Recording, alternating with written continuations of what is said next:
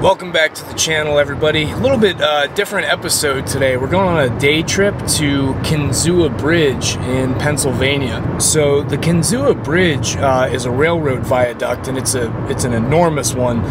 At its time of construction in 1882, it was actually called the eighth wonder of the world. It was the largest railroad viaduct in the world. This thing is massive. You guys get a chance to take a look at it, but it's a super cool structure and really cool piece of history.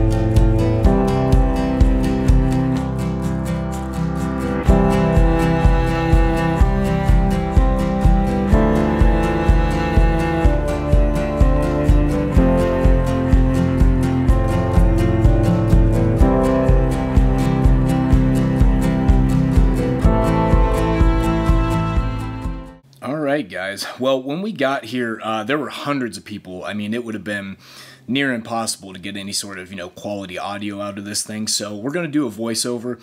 So the Kinzua Bridge was once considered the eighth wonder of the world. It was constructed in 1882 out of wrought iron. It weighed over 3 million pounds. Like I said, it was the largest railroad structure in the world at the time. It stood 300 feet tall and stretched over 2,000 feet long. Now, in 1900, locomotives continued to get heavier and bigger. So in 1900, they dismantled the wrought iron structure and replaced it with steel. To accommodate the heavier trains. Now, one important detail here is that they left the original wrought iron bolts in place. The steel structure weighed almost twice as much. It was over 6 million pounds, but they kept those original bolts. Basically, it was deemed, too costly and too big of a hassle to replace those wrought iron bolts. Also, from my understanding, the wrought iron bolts, they were too short for the steel structure. So basically, they created these special couplers to attach the new steel structure to the wrought iron bolts. That's an important detail we'll come back to later. It operated commercially until 1959, and then it was sold to a salvage company. In 1963, the state of Pennsylvania purchased the bridge and turned it into a state park.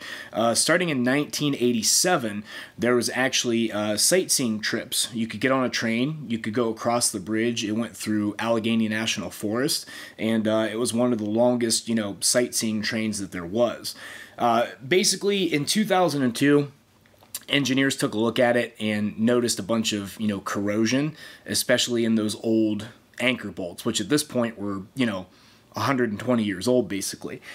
So they shut everything down and they started restoring it, but not even a year later, in 2003, an F1 tornado tore through the Kinzua Valley and it toppled the structure.